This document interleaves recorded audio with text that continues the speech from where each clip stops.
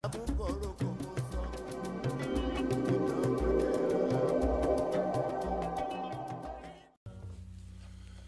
you're listening to WPKN 89.5 FM Bridgeport, listener community free speech alternative radio. I'm Dr. Z, Dr. Eugene Zampieron, naturopathic physician herbalist, and together with my illustrious producer and co-host and good friend Maud Joseph, we bring you this great information on health, wellness, alternative medicine. This is the Natural House Call segment.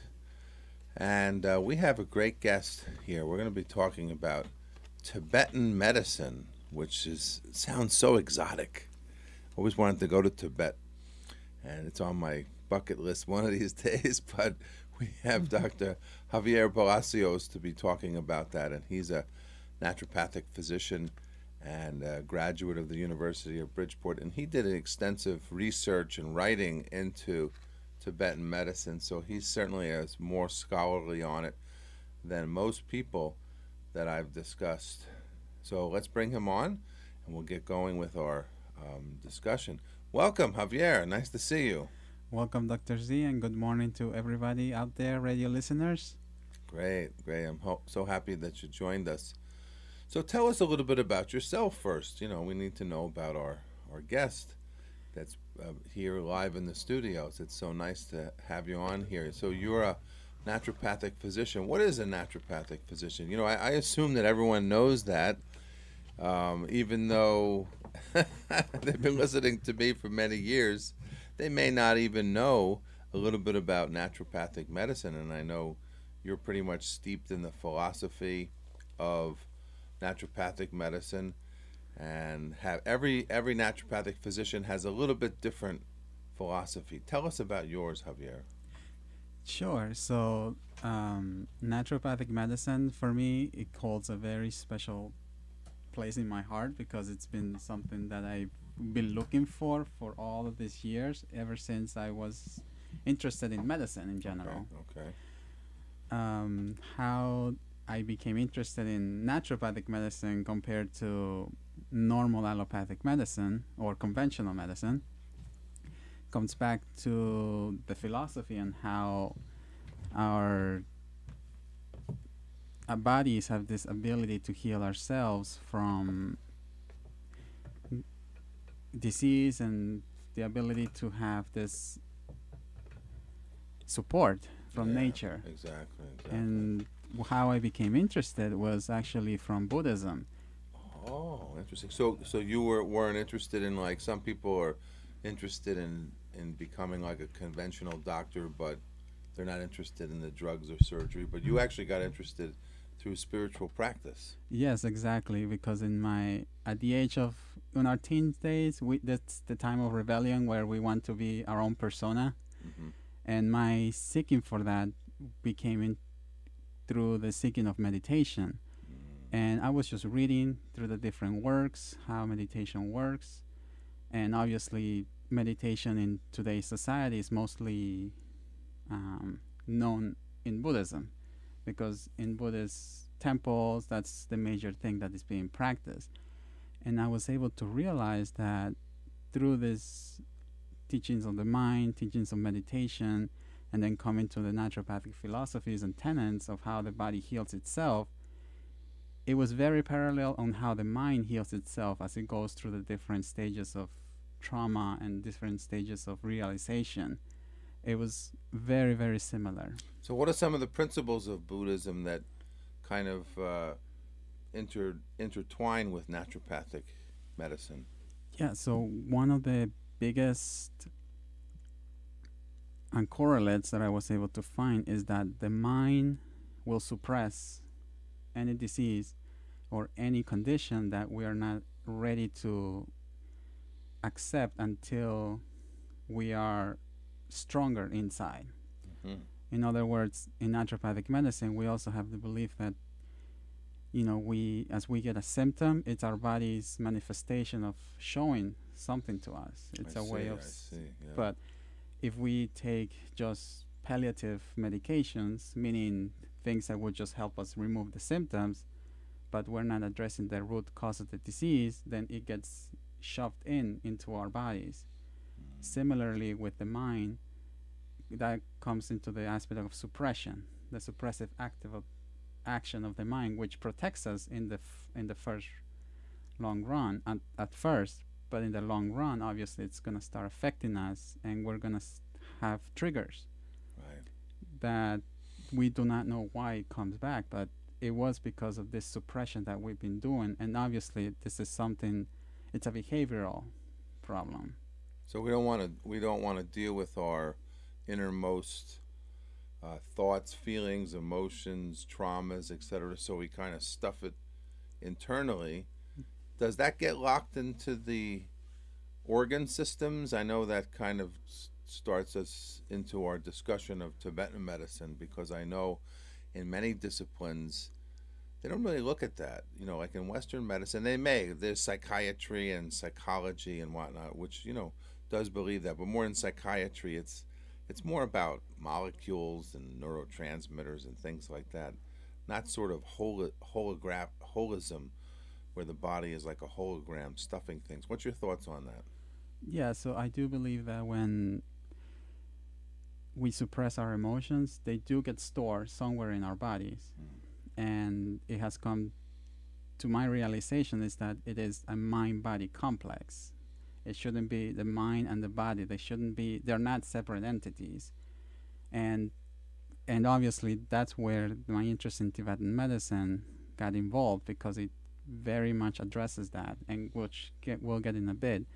But yeah, basically my belief or my understanding of how the mind and the body work together is that we suppress them, and according to our constitution and according to our body types, we are going to express, or the body is going to express these problems according to the organ. And again, it's based on which organ is the weakest, which organ is the most easily well, like the emotion itself mm-hmm. can affect different organs, I know, and so I guess let's go through the history of Tibetan medicine, because, you know, Tibet in medicine, I'm sure it was intertwined with China on one side and India on another side, and has elements of Ayurvedic medicine on one side and traditional Asian type of medicine on the other side. Tell us a little bit about it.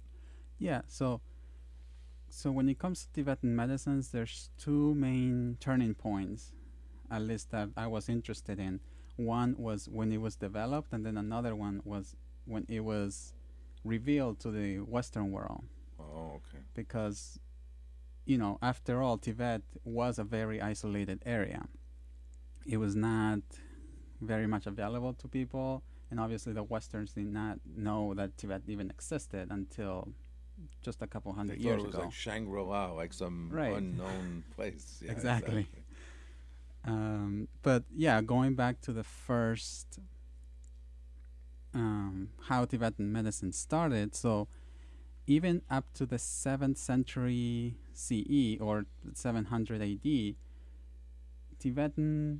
Tibet was just a very indigenous practice. They had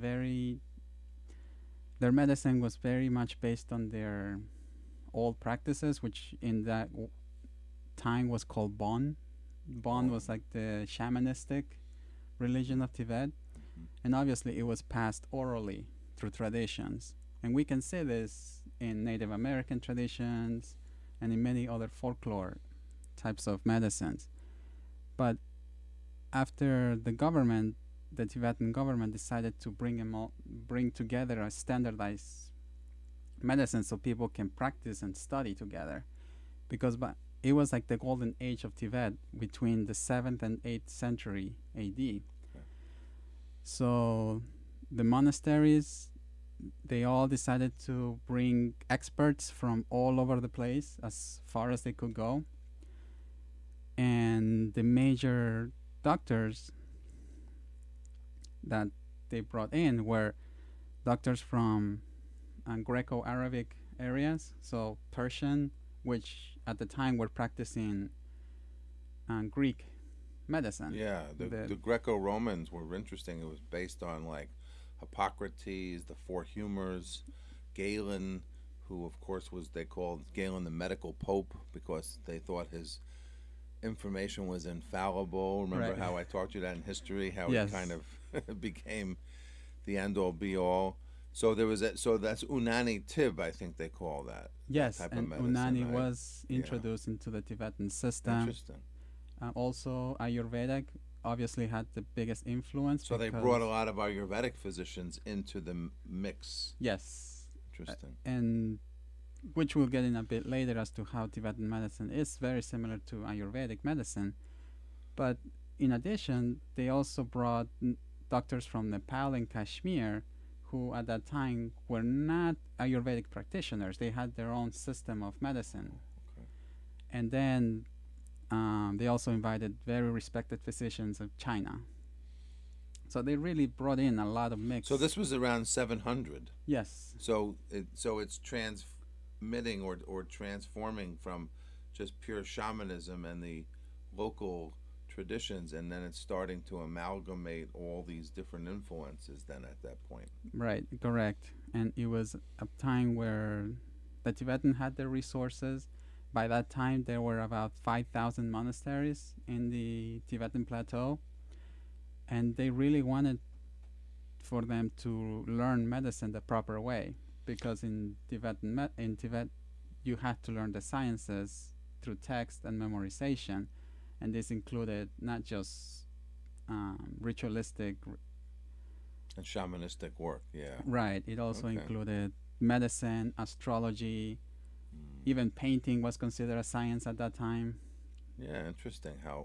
So what are some of the aspects of Tibetan medicine that differentiated from a lot of those other disciplines, and then eventually how did it become what you've actually studied?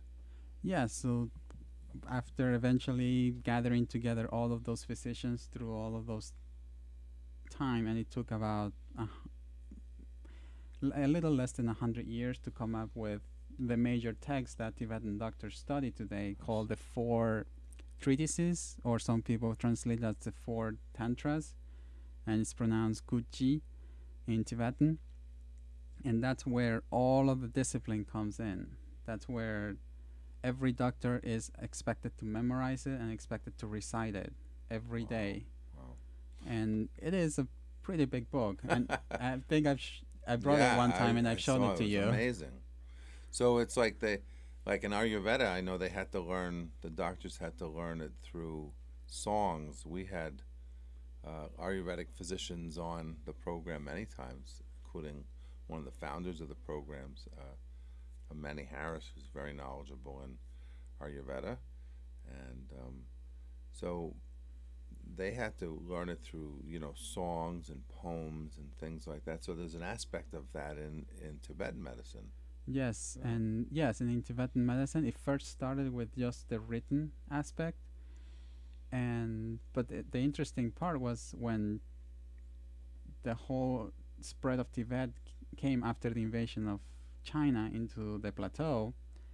That's when they realized that they had to systemize the whole Tibetan medicine, because even though they were very unified, they still according to the plateau and according to the location, they will practice a little bit of different medicine, which is similar to what happened to China before it became a standardized system, because in one side of China they will practice pulse differently, another side of China acupuncture will be used a little bit differently. But after that they came up with pictures, and they're now in the major Tibetan book, the Four Tantras, you will see a lot of pictures, and that will obviously help the learner memorize, because with pictures it is a little bit easier for them to understand. So what types of things do they have to memorize? Clearly, like any doctor, they probably have to memorize how to take a case, what to look for, how do they diagnose without doing like blood lab tests like the way we do in the Western medicine, because in naturopathic medicine we blend the modern lab tests and whatnot with the ancient stuff. So how do they go about all that? Yeah, so that's where we're gonna get into the Okay. the real meaty aspect of Tibetan medicine. So, for example, you will go see a Tibetan doctor, and Say I had high blood pressure. Let's just because that's. yeah, I was thinking what one illness seems to be so common in America, and so many people are on high blood pressure pills. Tell us, like, use that maybe, or whatever analogy or illness you prefer, Doctor Palacio. so I will get into the example in a bit, but Yeah, I do okay. Keep going wanna then. mention into the actual Tibetan practice. Okay. So in Tibetan medicine, they use a lot of analogies using trees between the root, the stems, and the leaves. It's a lot of analogies from that, which is kind of similar to what naturopathic medicine does use too. By the way, in Tibetan medicine, they have the descriptions of a healthy body and the descriptions of a diseased body. And that's where it comes in a little bit of the philosophy. And just not to get too much into the philosophy, I do want to explain a little bit because, again, it is very similar to Buddhism, but for obvious reasons that Tibet is largely Buddhist, and it has been so ever since the spread of Buddhism in like the 500 AD. But in Tibet, they had a tantric aspect, so they mixed Tantra and Buddhism. So it's a little bit different in that aspect. And basically, what's the difference between Tantric Buddhism and other types of Buddhism is that in Tantric Buddhism, male and females are equal. And at that time, it was a little bit different. It wasn't something that we will see much during those times there. Interesting. Okay. But yeah, going into how Tibetan medicine works is, so basically they have the belief in reincarnation. As you pass on, you move your consciousness, or they call it the mind continuum, into the next body, and so on and so forth, until you come to a full-time realization of enlightenment that, you know, we are not what we think we are. And they call that ignorance, the ability to not know what our true nature is. And that ignorance is what keeps us from moving forward and moving up from this realm of humans. And this mind continuum then comes into the body, and it produces these energy bodies. They call it the three channels, the main channels: the central channel, the lunar channel, and the solar channel. And that's kind of where astrology comes into the game as well, because a Tibetan doctor is supposed to know astrology just as much as medicine. Wow. And then obviously these three channels give rise to the three humors that we're so So they talk about three humors. yes. Because a lot of systems, it's four humors and different doshas or constitutions, but three humors then. So that's a Yeah. little different. Okay. Yeah, so the three humors, they were obviously named after the Ayurvedic doshas, the constitution. Oh, I see. However, even though they do have similar qualities, similar aspects, for example, the Vata, Pitta, and Kapha, and those are the three doshas in Ayurvedic medicine. And you know, it kind of depends on the type of person. You know, like a Vata will be a very skinny, tall, Nervous, maybe. yeah, nervous. They're on their minds a lot. Right. In Tibetan medicine, that's called wind, which basically is the translation of Vata. Wind, yeah, exactly. Yeah, so the wind, but they don't call it constitution. They call it humor or poison, actually. Poison.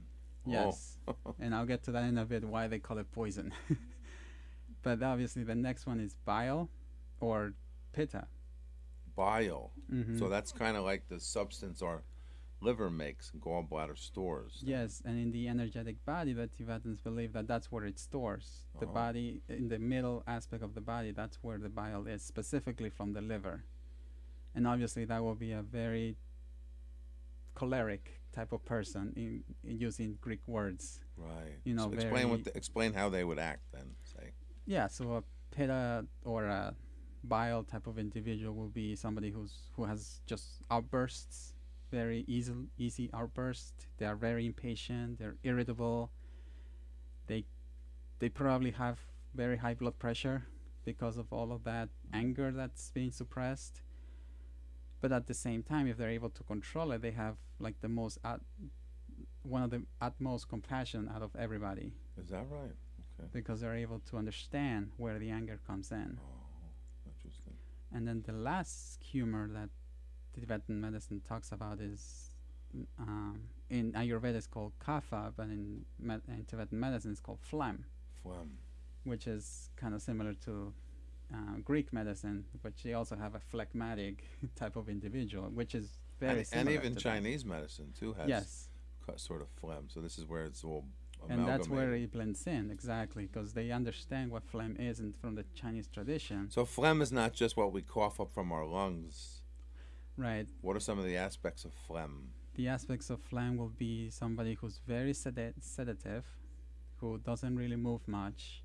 So obviously they tend to be overweight, and they, even in their minds, they tend to be very slow. They're not able to understand the big pictures about things.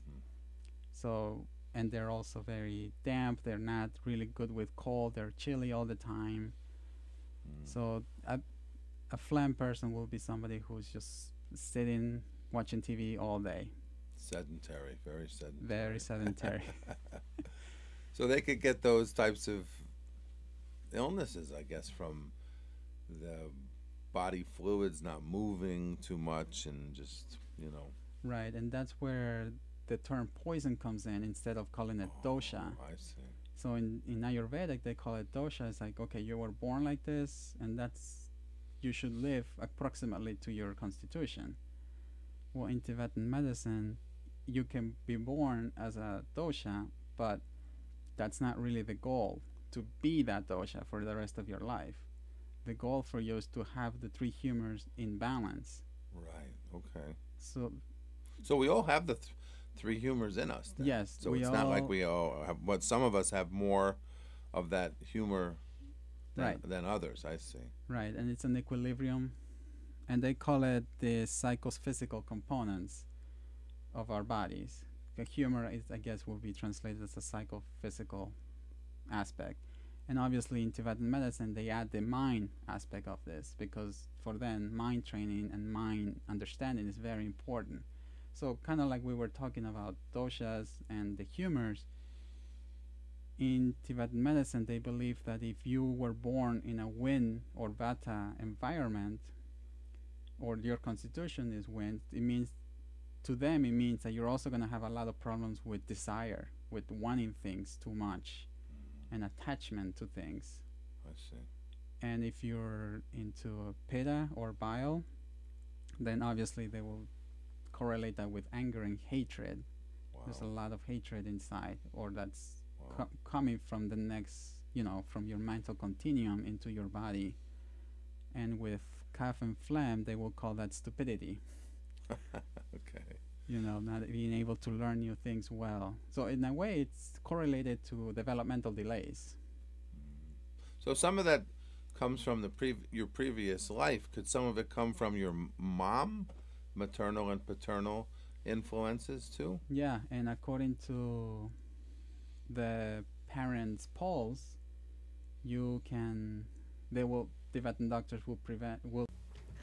Yes, Dr. Izzy. Okay, and you're listening to WPKN Bridgeport 89.5 FM, listener-supported free speech alternative radio. I'm Dr. Z, Dr. Eugene Zampieron, herbalist and naturopathic physician, and your host on the program, along with Maud Joseph. Maud's been quiet, but she's going to add stuff in a bit. And our illustrious guest, Dr. Javier Palacios, a UB grad, naturopathic physician, and scholar in Tibetan medicine. I mean scholar because he actually did his thesis on this. So we became mentor-mentee, colleagues and friends over the years, and Javier is a great and promising physician, and this is a very interesting approach to Tibetan medicine because it's true it's true holism. It really looks at many aspects of the person that Western medicine totally ignores. And so that's why I like these almost complete systems, which have, in the West have been kind of swept under the rug. So welcome back, Javier. Thank you.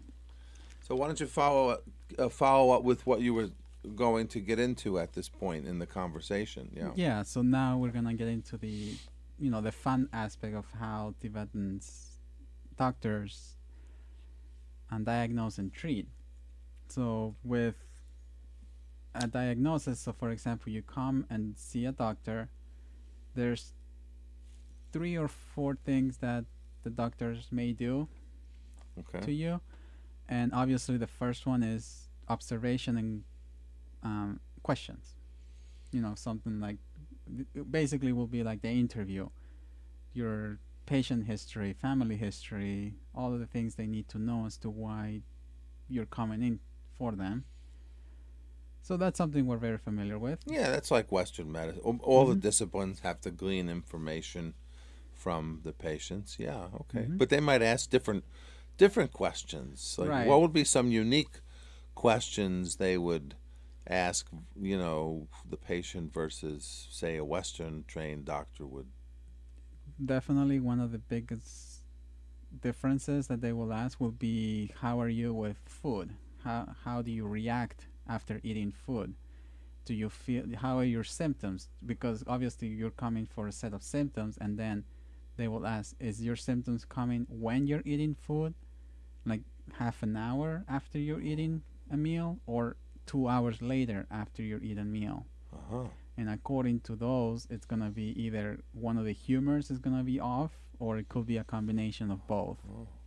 Yeah, so food is very important. And the symptoms it may produce seems to be extremely important. Okay. Yes. Another aspect that they do is pulse diagnosis. And pulse diagnosis, we are very familiar with that from the Chinese tradition, because what they will do is just, they will grab your radial artery, which is in your wrist, and then just feel for pressure, depth, and quality of pulse. So, and then the Tibetans did learn that from the Chinese. Their pulse system and organs, even though they also have the same terminology as hollow and solid organs as the Chinese, the positions of the organs are a little bit different. So basically, just for the listeners that may not understand pulse diagnosis, you're saying that through feeling the pulse, you don't just count the pulse, like they do in Western medicine, they just count it, but that there are qualities to the pulse that can help the practitioner understand what's going on with the patient. Right, and this is something that if you radio listeners want to do right now, it's just, you can just grab your wrist and feel your pulse. Okay, so thumb side, right? On the thumb side. Thumb side is the radial pulse. Yep, take a minute to feel it, and if by the time you're feeling it, then take a little look on your quality. How does it feel? Not just like how fast is it, but how is the feeling? Is it something that's... So you mean like, does it knock your fingers off, or is it very tiny and timid? Right. Kind of like you feel it and then it disappears. That would be like a sort of a timid pulse. Right. So is it an angry pulse? Is it an angry pulse? Yeah, that's true. It could be. Take the pulse of somebody after Mine's having a happy outburst. So it's like, it's the quality, It's like, is it faint? Is it soft? Is it strong and wiry that they will call? Does it feel like a wire? And all of those kinds of pulses will tell you a little bit different about what you're experiencing and what type of problems you may be going through. Well, that must take lots of pulses to get to understand the nuances of patients. Right, and during that. And there's 3 different positions, right, that you put 3 different fingers, your ring, middle, and index finger on the particular radial pulses, on the positions, just like in TCM, traditional Chinese medicine, and even Ayurveda. And there's many disciplines that do. Mayans did pulse. So many traditions did the pulse. It's so amazing that Western medicine just feels for the pulse. Maybe they feel a couple qualities if they could feel an arrhythmia or mostly counted, but they really don't feel for these humoristic qualities with the pulse like these other ancient systems of medicine. That's one thing that's very different between ancient systems and Western medicine. Yes, and obviously pulse is a science and an art because it takes practice. Obviously, we need to understand what the pulse feels like in order to get to that point, because it's a science in the aspect that if I feel the pulse and then you, Dr. Z, feel the pulse of somebody else, we should get approximately the same diagnosis based on that. Yes. And the art obviously will come with more advanced techniques, more clairvoyance, basically. And just an interesting aside to this, or story that supports this, is I remember hearing and reading about the Dalai Lama's personal physician came to New York, and doctors were skeptical that he could diagnose many of their patients. So without telling him anything about their history, he felt the pulse of 100 patients.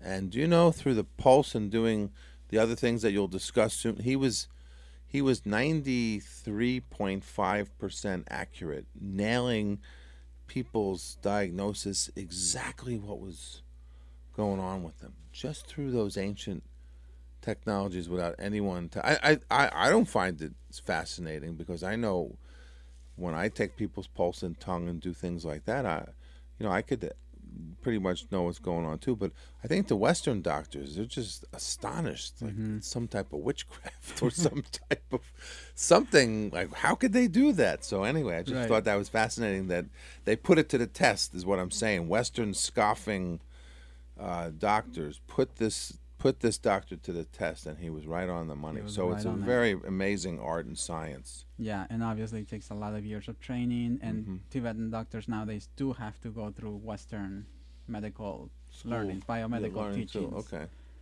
Yeah, and similarly to pulse diagnosis comes another type of diagnosis that Tibetan doctors tell you they complete the picture of the patient, is urine diagnosis.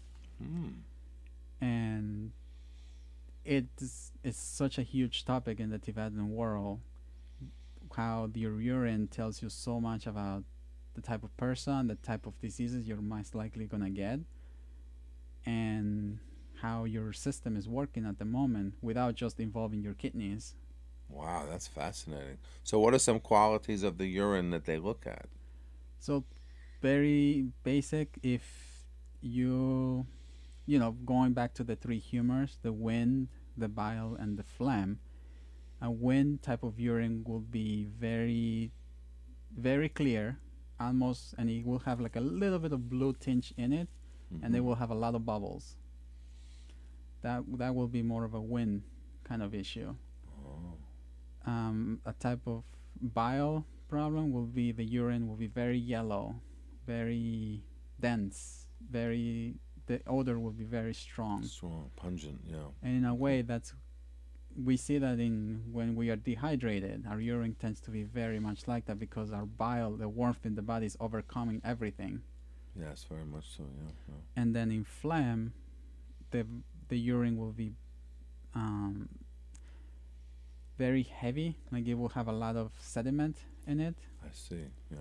Because again, there's a lot of things that the body is trying to remove, a lot of fluids that the body has. Or sugar too. Somebody could be like, if someone's real out of balance phlegm, I think that would correlate somewhat to the biomedical diagnosis of diabetes, right? Yes, exactly. And diabetes type 2 is a type of phlegm disorder in the Tibetan world. And sugar in the urine? Yeah. Right? Yeah, so obviously they will be able to taste it and smell it. Yeah, in the old days, even the Western doctors tasted the urine, but they don't do that much anymore. But so it's still part of Tibetan medicine to see all aspects of the urine. Yeah, and the doctor will like sniff it. They will move the bubbles around. Sometimes they will put substances like oils in it to see how the color changes, and all of that will give you some type of prognosis on what's going on. And obviously, they can even give you a prognosis of whether this disease is going to go away or it's something that may be chronically happening to you. And yeah, so I think that's the basic understandings of. So do they use the tongue? Do they look at the tongue too? Yeah, like they do in TCM and Ayurveda? Do they look at the tongue? Actually, they do. They have an observation. That's the other aspect of observation. So they will look at your tongue, basic, just as far as I understand. Some Tibetan doctors will know the tongue really well. Others, they will just have a basic to see if it's wind, phlegm, or bile. But they will also look at the back of your ear to see how the skin looks. Also the sclera, the white part of your eye. And obviously, according to the color, they will suggest them whether this is, again, is it one of the three humors or is a combination of all of them. So in that part, they add them to the observation diagnosis. So say you have a patient, with high blood pressure. Now, that's really a symptom. That's not really a cause. So a high blood pressure patient could fit into any or combinations of those humor imbalances. Exactly. So the person could have high blood pressure because they have a wind imbalance. So how would they differentiate between the high blood pressure with the fire and then the phlegm? They all have high blood pressure, so they all may be treated exactly the same by the Western doctor, put on metropolol or some type of other calcium channel blocker or things like lisinopril and things like that. Standard. This is the symptom. This is the way I treat it. It's very different in these types of medicines. Right. It's like we were talking about. Right. A symptom. We're treating a symptom from a Tibetan point of view. In high blood pressure, according to the humor, you may have the symptom of high blood pressure, but the cause is something else.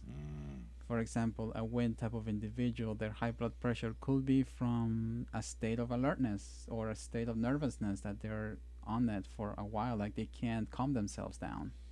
I see. A type of bile or fire type of person will be usually from anger or the fact that they don't drink enough liquids and they don't nourish their body with water and basically liquids. They're deficient in oils liquids. Too, maybe. Yeah, exactly. And then with phlegm, probably because they're very heavy, so the heart is working too hard. The blood's maybe thick with fats and right, lipids and cholesterol and excess sugar, all the glycation things that we always talk about, that may play a big role in it too, right? Yeah, so a person with hypertension and retaining water, maybe they're retaining water, and they are edema type of thing. Yeah, right? they are at risk of congestive heart failure and even atherosclerosis because of all that fat that's accumulating in the vessels.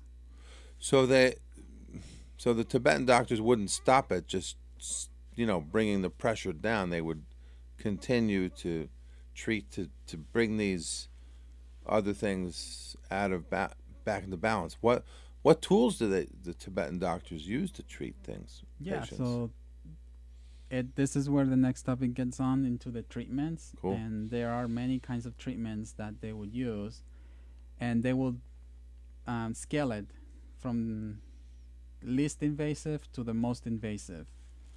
The most invasive at that time when Tibetan medicine was created was surgery, but now they don't practice any more surgery.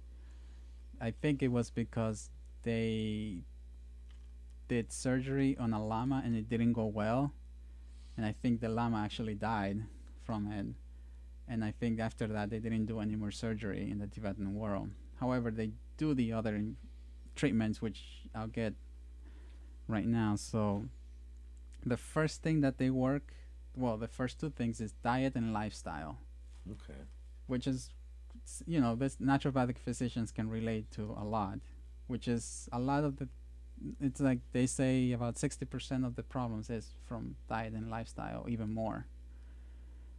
Another thing they will do is, so if that doesn't work, then the Tibetan doctor is going to move on to medications. And I just want to say that medications in the Tibetan medicine is not medications that we call in conventional medicine. Medications for them is a mixture of herbs, minerals, semi-precious stones, and sometimes even heavy metals into treating. I want to talk about that. Yes. And if that doesn't work, then they're going to resort to moxa and pressure points, what they call external therapies. So moxa is the heating. Right. They use herbs to heat things. Yes. Right?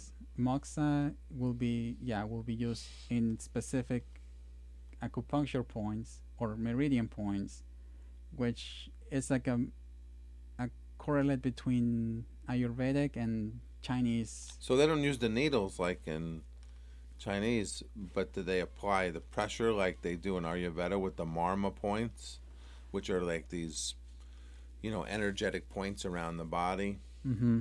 So what they will do, actually, not exactly acupuncture, what they will have is, they call it the golden needle technique. And what it is, it's this very large acupuncture needle where the doctor obviously sterilizes it with fire and then touches specific points in the body to get those healing moving, so fluids moving. And again, if moxa doesn't work, then they'll resort to bloodletting, which was a bloodletting, huh? Bloodletting. There's in the 4 tantras, they have a whole picture of the human body as to where are the specific bloodletting points and where are the bloodletting points that you should not ever do. So to be safe. So would they make an incision and then use the vacuum cup, like heat the cup and put the cup on, just like similar the wet bloodletting? There's wet bloodletting and dry bloodletting, I know. Mm-hmm. Yeah, very similar to that. Sometimes they will use leeches too, which is I think it's a more safer alternative than just using a knife to cut through the vessel.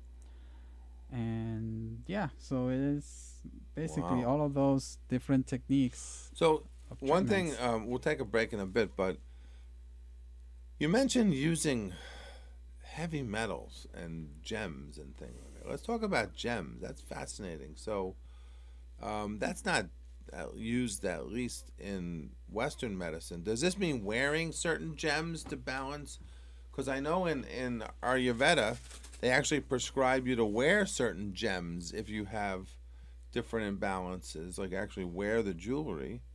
But this is actually consuming the gems. This is actually consuming them.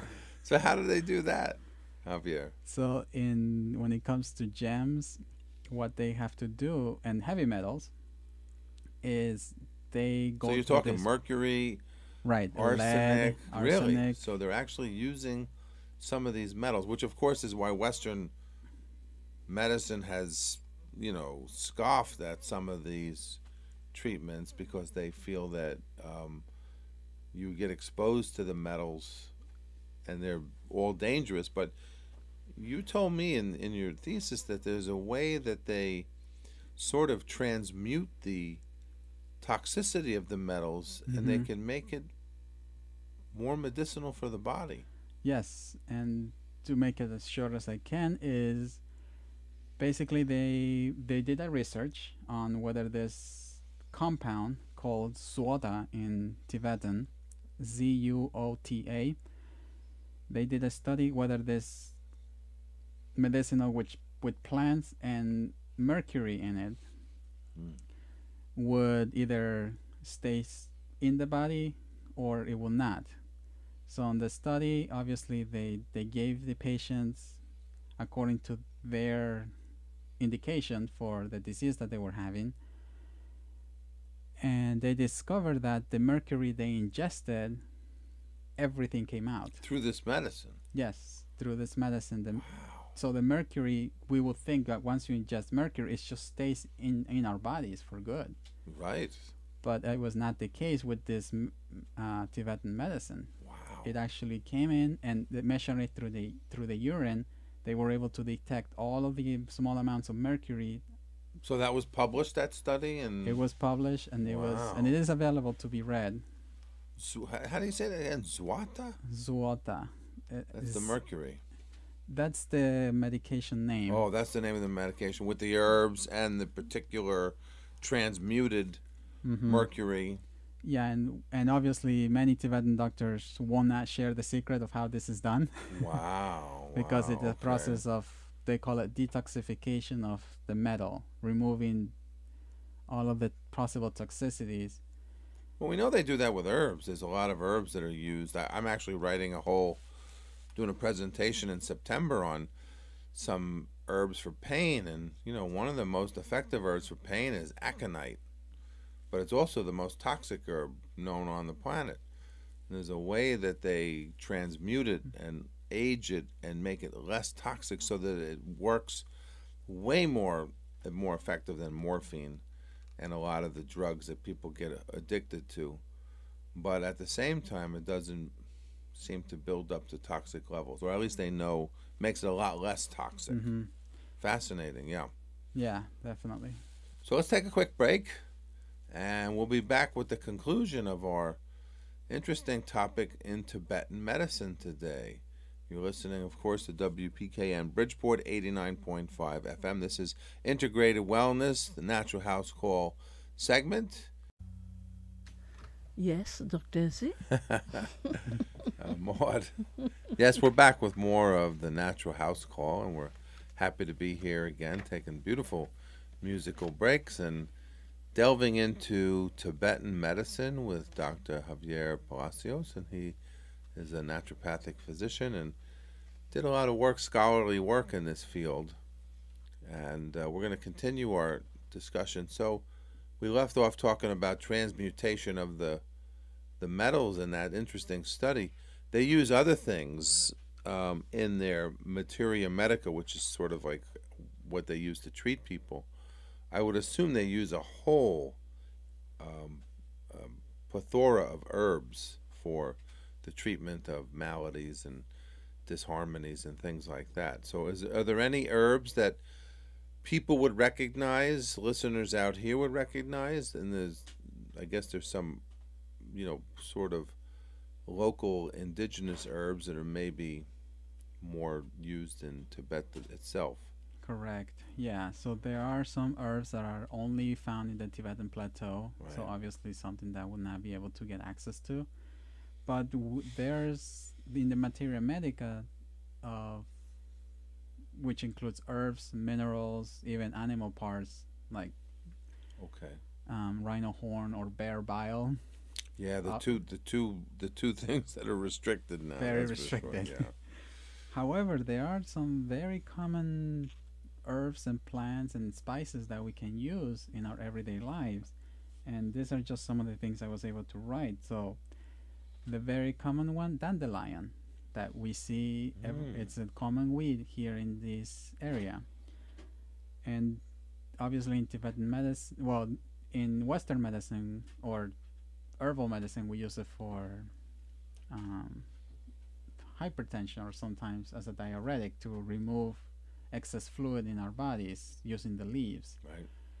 In Tibetan medicine, they will just mash up the leaves and the flower and then use it as a wound healer. So any kind of, which kind of makes sense, and it does work, I believe, in that aspect. Yeah, it's part of the famous Chinese formula for herbal ice. So, there's an old saying in China, ice is for dead people. You ever hear that one? Yeah, because they don't think that when you get hurt, you should put ice on things. I'm going to do a whole show on pain and the Chinese aspect of how they treat pain. But dandelion is one of the herbs in the 6 or 7 herbal ice formula. Interesting. And it's topical, not internal. It's actually, one thing I love about these ancient systems of medicine is they've really delved into the whole art of poultices and plasters and liniments, whereas, in American medicine, well, ice is a poultice. It's probably one of the only poultices we use. Maybe we use, betadine and Band-Aid over it or something like that, and some poultices, maybe calamine lotions, but we don't really use the poultices like the ancient medicines do. So it's interesting. Dandelion is in, and it's great. I love to see that dandelion grows in Tibet. It's, we try to eradicate dandelions on our lawn by putting pesticides on it. You ain't gonna get rid of dandelions. Yeah, don't. You might as well stop now. Just use it as medicine. Yep.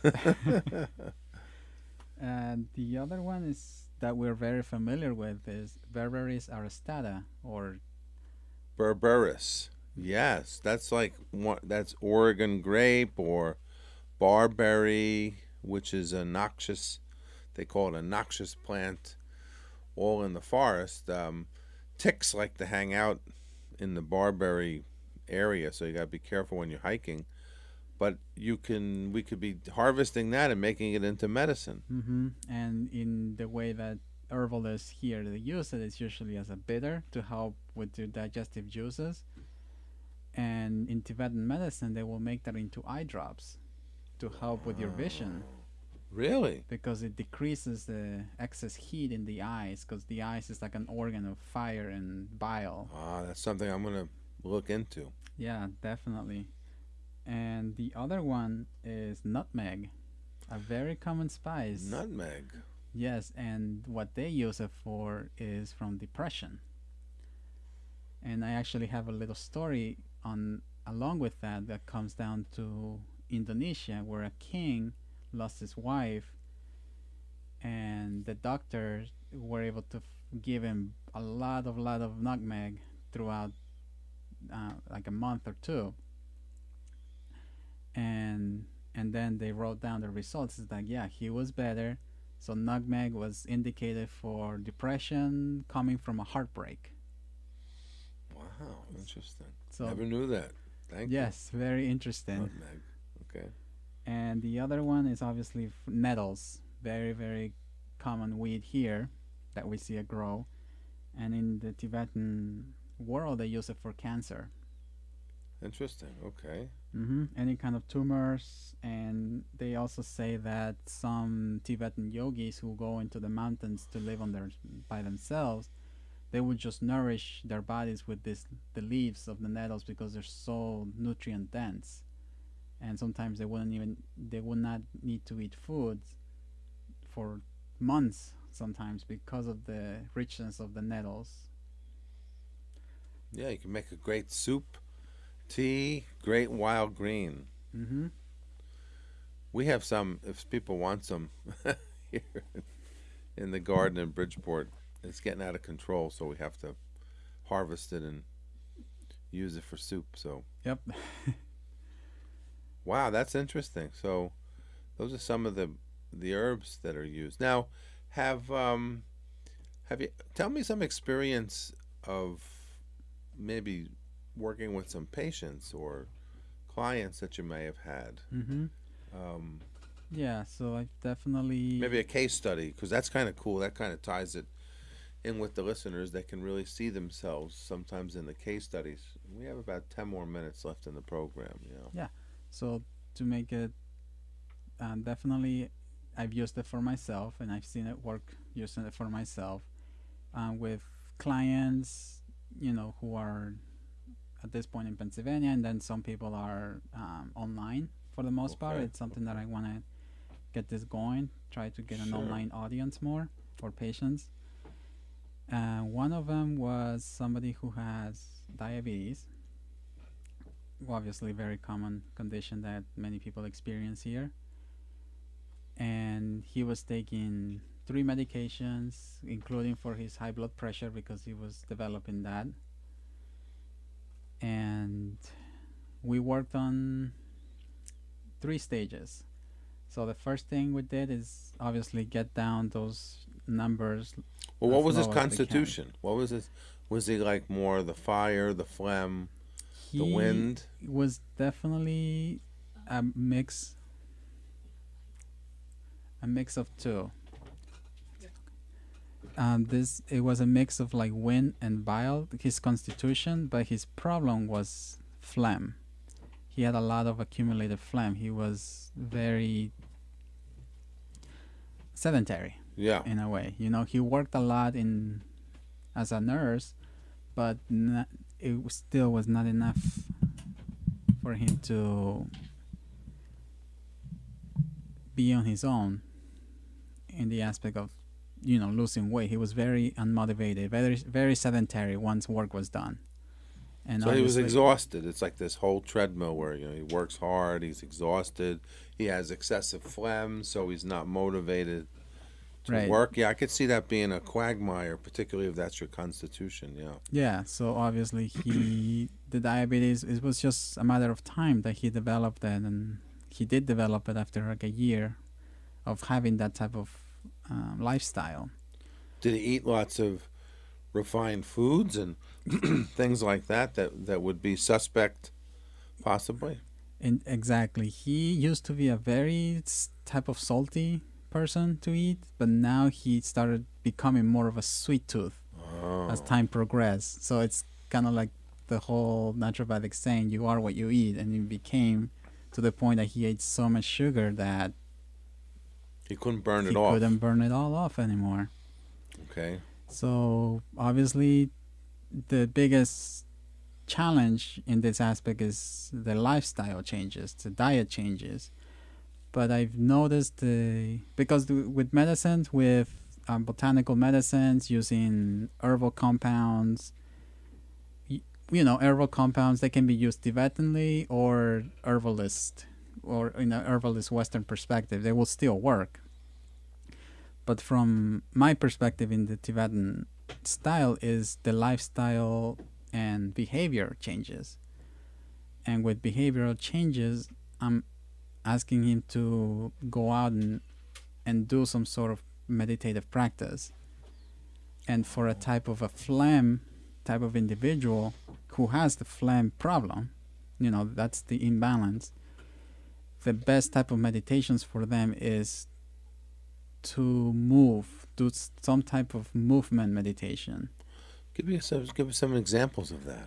Like Tai Chi or something like that? So type of phlegm will be more of a person who needs to move, who needs to walk, or obviously with running it's a little bit more difficult to meditate while you're running because it requires more practice and more awareness in your body. But with walking is actually something that it can work very well. Walking meditation on a sunny day will be perfect because you're trying to burn off the excess fluids. Tai Chi will be great meditative practice for somebody who is more of a wind problem, who has more of a wind issue because, you know, the wind type of person, they are when they sit, they can't stay still. So their mind, they get antsy, so their mind goes everywhere. So they need some sort of slow movement. Even with exercise, they need to have a very just small type of exercise. You don't want to overdo exercise on a wind individual. Right. But obviously in this patient's case, you know, exercise for him has to be strenuous. So walking, strenuous walking, and would you have them think of something as part of the meditation?